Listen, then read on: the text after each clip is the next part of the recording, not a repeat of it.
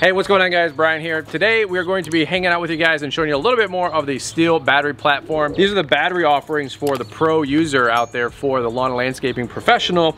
And a lot of you guys turned me onto something last year that I didn't know about, which was the fact that STIHL has the AP 500 battery lineup, which gives you even more power and juice for this product line.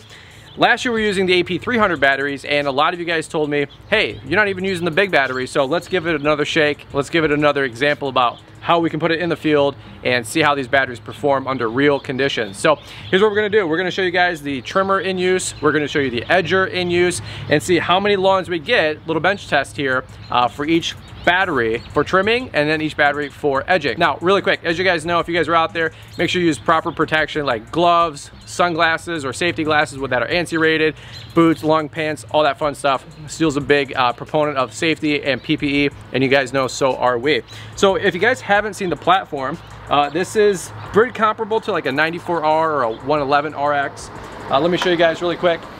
If you haven't seen this battery product line, you've got their trimmer head, we've got the guard, we've got the steel twist, we got the solid loop handle here, which is really nice, especially for some of you guys that flip edge, want a little bit of a different angle. You also have the ability to tie on, a strap that goes around you to take some of that weight off if you guys have extended use, or maybe you guys are mowing some tall grass. Ryan, if you want to come in here with this thing, you can see the different power modes, right? So 1 dot, 2 dots, 3 dots for different. You got it on the camera right there? All right, you can see the green blinking dots for the different power usage. As you guys can see, we've got the safety, the trigger. Let's start it up really quick, Ryan. Oh. So one thing that I love about battery powered units is you got that instant torque, that instant power. Now here's the deal really quick. If you guys are using this platform or maybe some of the other different brands out there that have a battery system, I'd love to hear about it. Leave me some comments down below, because what I found is that the 300 batteries, we're only getting about 2, maybe 3 houses out of it. But a lot of you guys said use the AP 500 battery, and you have the multiple battery charger from STIHL, for example, in your trailer. Some of you guys are even fancy enough to have like solar hookups, which is pretty crazy. So you charge those batteries on the go. So if you guys are incorporating a lot of this battery product into your commercial business and your fleet, let me know. I'd love to hear how you guys are using it. But a lot of jibber and jabbering. Ryan, you want to go shoot some videos? Let's go trim some grass? Let's do it. All right, let's do it.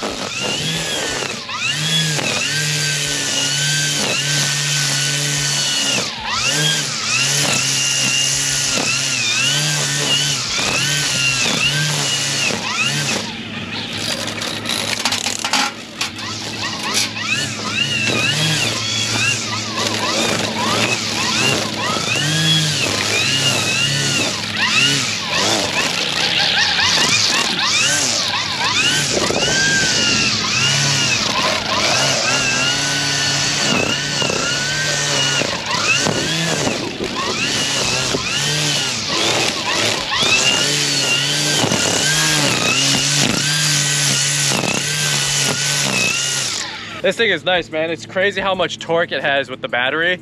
I'm barely feathering it and it just like instantly whips, so I like it. It's pretty awesome. All right, let's keep going.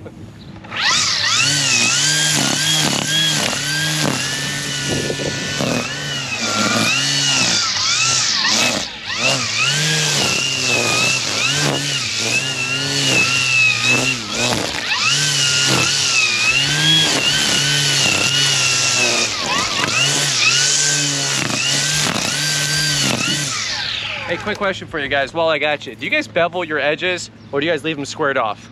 I don't know. Also, leave me a comment down below, please.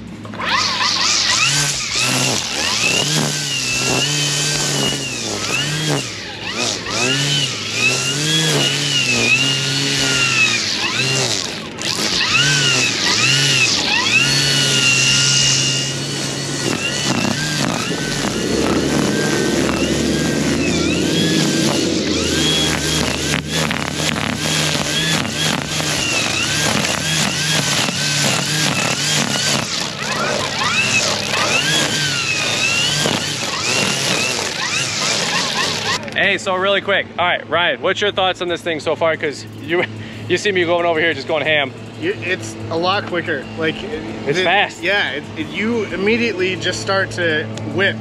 Just like you were saying earlier. Instant torque. Yeah. Well, I don't want to say instant torque. I don't know if we can legally say that, but it is very fast torque, and it's a lot different than gas because you don't have to keep throttling the trigger in between the lawn, which you guys ate me alive on the last video for, which rightfully so. I think it's because I just use a bunch of trimmers that maybe need to be retired. And so we're always kind of keeping up on the trigger in between lawns so it doesn't burp out. But this thing is nice. You can always see like where the battery's at by hitting the green dot and figuring out where the battery life is at. So we're almost done with 2 lawns here with the 1 battery, and let's finish this up really quick. But any final thoughts? If I wanted to sit and talk with you, or I have to talk to, you know, Foreman Rob or anything like that, Like cut it. I have to cut it, and then I have to talk, and then I have to yank it, and then it doesn't start, and then I have to yank again, and then just let me go. That's a great point. I did demo this to my mom, and she loved it because she doesn't want to mix 2-stroke gas. She doesn't want gas sitting in her shed and all that mess. So in many applications, like no gas does make a lot of sense, but you guys already probably know that. So if you're already a big fan and adopter of the battery, that's probably one of the reasons you guys went that way with not having to deal with gas. Yeah. Cool. All right, let's keep it going. It's all you, bud.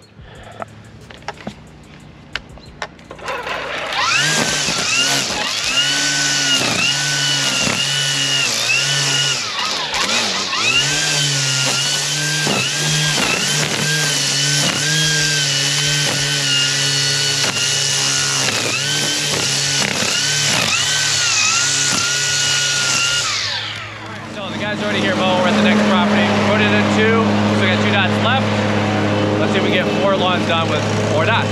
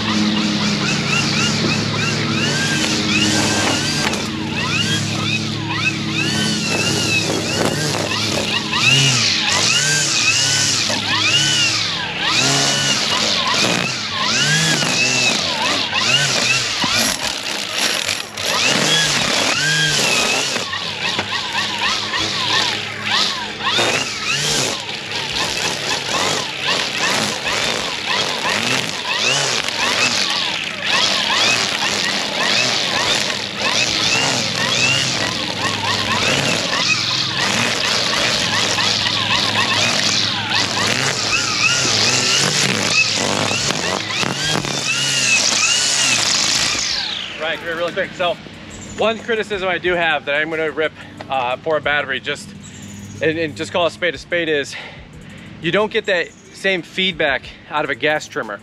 So for example, when I was just trimming over against those red bricks, if you guys have these, you know, for the property, for your properties, when you go up to the red bricks, sometimes you have to like just kind of throttle the trigger and it kind of slaps. It kind of gets in those crevices. If you guys know, you know. It's a little bit more challenging to do that with battery because it's like, even on the low setting or the high setting, if you just hit the throttle, it just goes full bore torque, right? It's just instantly to the top end. So when I'm trying to feather to like slap and get that slack in the line to get into those crevices of those red bricks, it was struggling a little bit with this, and I was getting whipped with the little, you know, sandstone from the blocks. Not a big issue, obviously, but just one of those differences between battery and gas. With the gas, I can kind of walk the trigger and burp it a little bit, you know. But overall, not too bad. It's a little heavier than I thought, that I remember. I'm trying to maybe quantify it, but maybe like the 111RX or 111R or whatever it is. We got more cells in the 500, so. Maybe it's heavier that way? Yeah. I don't know. It's well balanced though. Yeah. I feel like Riddick, you know, it's well balanced, you know. All right, let's keep going. We got just the backyard, and let's see what else we can get out of this thing. One thing I was just gonna say, to also give some credit back to the battery mower, or the battery trimmer after that last one, was I mistakenly put it back on the one green dot. So I guess if you do need to feather around those bricks, you can just feather around the bricks with the lower battery setting. I didn't even think about that. I didn't think about that either until I just said what I said, then I'm walking in the back, and it was at one, and it did inside that play place. And I was like, wait a minute, I could just turn this down too. We're learning every day, folks. We got one battery left. I was just saying it's blinking, so we're at 4 lawns, kind of. Well, this would be 5 technically, but one was like a half lawn, so not a lot of trimming. But let's go do this one, and we'll see what we can get to. Probably plop out on the first second. Always check your corners. What's that? Always check your corners. I did. Safety first. Oh, it's dead. It's dead. Couldn't make this up. Oh, we're on red. I don't know if it's showing. I had one green dot and it just died. So we got, help me out, mental math, 4? 4. So just around 4 lawns. All right, well that's 4 lawns on a 500 battery. We got 2 lawns on the 300 battery this same time last year. So I don't know, don't hold me to the coals, you know, guys, like exactly how many linear feet that is. But if you guys are using one of these and you got, I don't know, 20 lawns a day or something like that, or maybe 12 1-acre sites, I don't know. Maybe you have a 4-pack or a 6-pack of the batteries. I think STIHL's got one of those wall charger systems that you can always invest into. Or like the backpack thing, I've seen some of you guys rock that. But anyway, well, that's all the trimmer stuff that we got for right now. You guys wanna go check out the edger? That's all you. Let's do it. You love using the stick edger. So let's go do that, and we'll catch up with you guys in one quick second, but funny, it actually died on this lawn.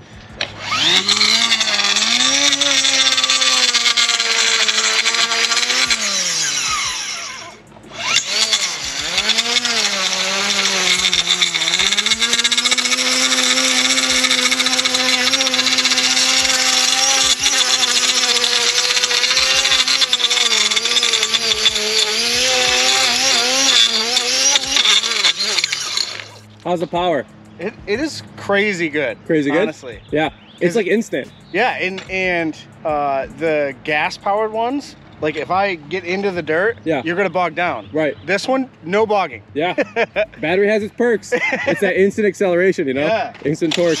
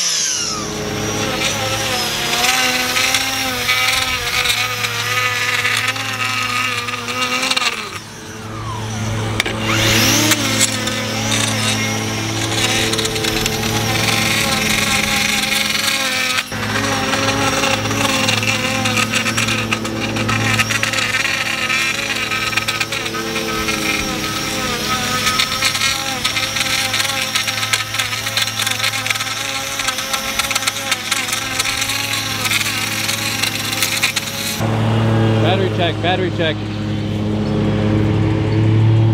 Oh, 2 dots. How did you like it? It's good. I wouldn't say it's a lot better than gas powered. Okay. It's like you were saying, instant, just like, you know, any other battery operated, instant torque. Yeah.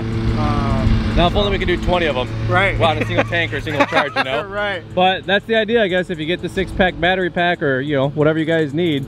But overall, a lot of power. A lot lighter too. Lighter? Yeah. On this one? Okay. Yeah. There you go. All right, so you couldn't make this up. Your battery just literally died. Where did we get to? Right at the mailboxes. All right, so we had all the way down here. We got this boulevard.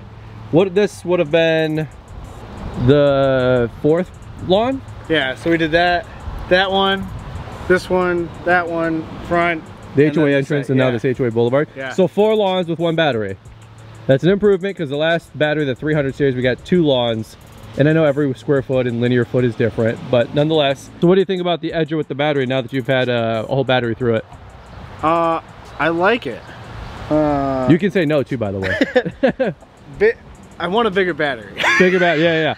Maybe they have the backpack set up, which is actually probably enough for the whole day. Like you've ever seen like the turtle shell battery? Yeah. So with the plug-in, I could see that being the future. Yeah. But nonetheless, I do agree. Then it comes down to weight. Right.